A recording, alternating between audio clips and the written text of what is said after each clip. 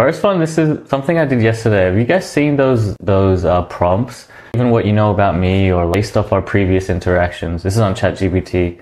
I've asked like, which books should I read that will improve my life? But like, it's pretty cool. I don't know. It's like a new era of prompts, something LLMs based off like, knowledge about you. Now ChatGPT has like, memories, but you could also, I don't know if you're using some other service and they have a knowledge base of facts about you and your personal life. You could ask questions like this. So I've asked, like pretty much asked it to recommend some books for me to read. So which books should I read? And Atomic Habits was the first one. And this is one of my favorite books already. So it was pretty good.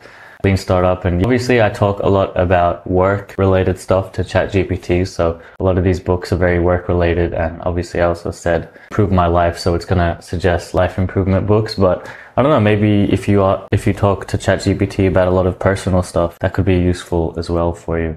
The 90s hibernate tag. What is that? Oh, you mean the 3D? I don't know. I created this animation with WebSim. What's happening, guys? We streaming. We back. This is good. Hopefully it'll stream a lot. There's a bunch of stuff I want to cover today. For the first time, we have TikTok. Man, this is the first time I'm streaming off TikTok with a stream key. I'm not sure if it's even working or not. Oh no, this is a GitHub one. But yeah, these like neural network game engine type things are so cool. So this one looks like it's a CSGO thing. I don't know if they have one you can play. Oh, this one you have to download and run yourself, which is a bit annoying. But I think there's a Minecraft one that you can play. If you go to etched.com, Descartes and Etched made Oasis. So yeah, pretty much Minecraft, but like every frame is generated with a neural network and there's no game engine. Let's play one. Village Outpost. Looks like you can just play it on the web, I hope. Is it like a queue system waiting for your turn? I don't know. Hopefully we can just wait. Oh, it's your turn. Here we go. It says it's your turn. Oh, hell yeah. Here we go. Oh, shit. Oh, wow. This looks way less HD than, and there's an obvious delay, but I'm pressing up forward now and it's walking. And then the mouse is working. Control to run. Oh, shit. Oh, no. I accidentally closed all the classic scuff script. Dude, I was holding W to walk forward and then it said control was sprint, so I pressed control and then it's me spamming command W, and that's like short key to close a tab. So I just like, closed every app. Oh boy. Whoops. But I think you guys get the idea. Honestly, it wasn't really that fun to play, but the concept is awesome. And I didn't know this, but n8n actually gives you a 14-day trial on their cloud. So initially I was doing n8n locally hosted, but you get your own domain name .app.n8n.cloud for 14 days and you get 1,000 free executions. I was trying to make an automation that takes all my TikTok posts and post them to YouTube and Instagram and X, but there's no real good APIs for this stuff. Or like, okay, I guess the first issue is there's no n8n nodes for downloading from TikTok nor posting on Instagram and stuff. There is for YouTube, but it's not YouTube Shorts. So this actually posts on normal YouTube, which is a bit annoying. You can make your own custom nodes and stuff, which is pretty much what these are. These are all HTTP requests. But it's like that stage. For me, I feel like I'd just rather use something like Cursor or Ada or whatever and write a script. For someone like me, like this no-code platform is a bit overkill when it comes to hosting. Like to host so much more compute to get this automation running versus if it was just a Python script. But I can definitely see it being useful if you're building this automation for a non-technical person who then later can go on and fiddle around, change some settings if they want. But for me, and after playing around with this, I feel like just making a Python script would be probably like a little Python server would probably be better for me. ChatGPT Desktop. Apparently there's a bunch of updates on ChatGPT Desktop. I haven't opened this in so long, but I have it. So here's ChatGPT Desktop. This version has been sunset. Update the latest version. No surprises there. So if you go to openai.com/ChatGPT, this one is /Mac for me, but I think, did they have Windows yet? I think they have Windows. They might not. What if we remove /Mac? What happens? It just opens up Chat. Maybe it's still only Mac. I'm not sure. Lazy confirmed that there is no Windows option for ChatGPT Desktop. That's unfortunate. There was a period I tried to look for the Windows alternatives. There are a bunch of open source ChatGPT Desktop alternatives for Windows, but none of them that I've tried were actually very good. There's no Intel version for ChatGPT. If you have an Intel Mac, honestly, it's time for you to upgrade. Those things suck. Intel Macs absolutely suck, bro. You need an M series. All right, let's get the new ChatGPT running. Hopefully it will run. Yes. Here is the new ChatGPT.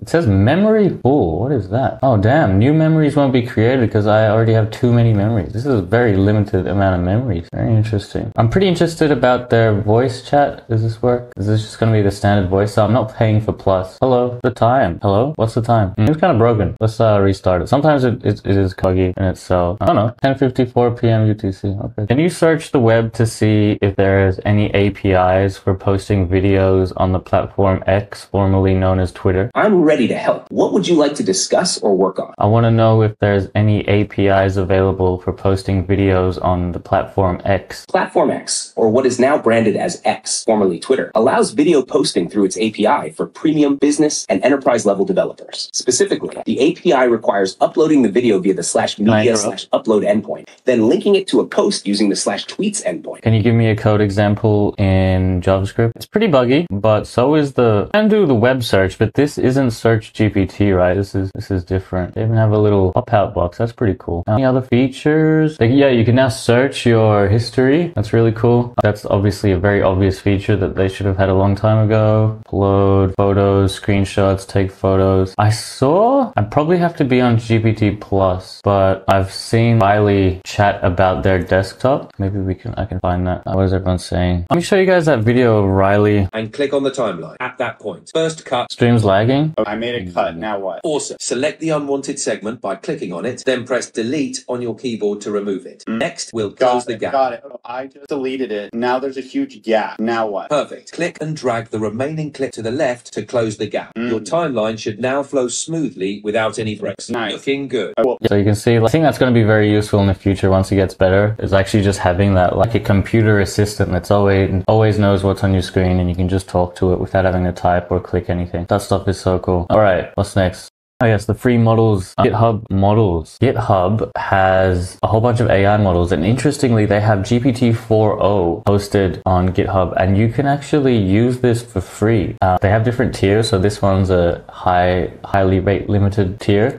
I guess it's provided by Azure, so shout out to Azure for providing that. Azure and GitHub, they're both owned by Microsoft. Yeah, you only get 10 requests per minute, which is fine. 50 requests per day, that's kind of shit. But I think the worst thing is you only have 8,000 token input. So you definitely can't put your whole code base in there. 8,000 is quite small in my opinion. So it's not going to be very useful for like code based stuff, but like small scripts and small file changes. I think GPT-4o is probably like best free model at the moment. Now, you look at the code editing leaderboard, paid, this is free now, GPT-4o on GitHub models. So here, so 1, count that, 2, 3. Pretty much the 4th best coding model is now free on GitHub models. And how do you get it? I'm pretty sure you can just get API key and an AI SDK, and the base URL is models.inference.ai.azure.com. So yeah, what happened to using Social Stream Ninja? I am using Social Stream Ninja. Here we go.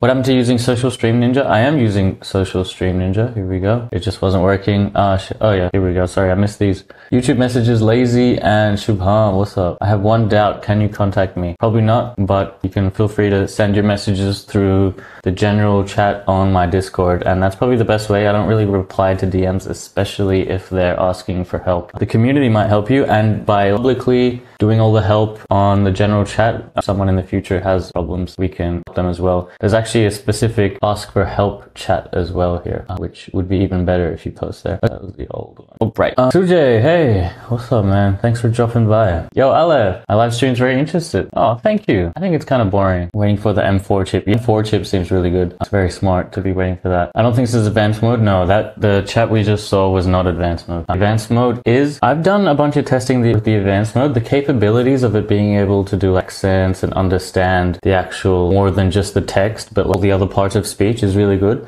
But when it comes to actually complex, smart understanding of large amounts of text and stuff like that you'd expect GPT-4 is better at versus GPT-3, the advanced mode seems like it's actually working with a dumber model. So it's not as good when you're trying to get it to do smarter reasoning stuff. But yeah, obviously it's pretty good for learning languages and stuff and role play. And I don't think they ever tried to say that it's a smart model. They just like the ability to interrupt it with your voice and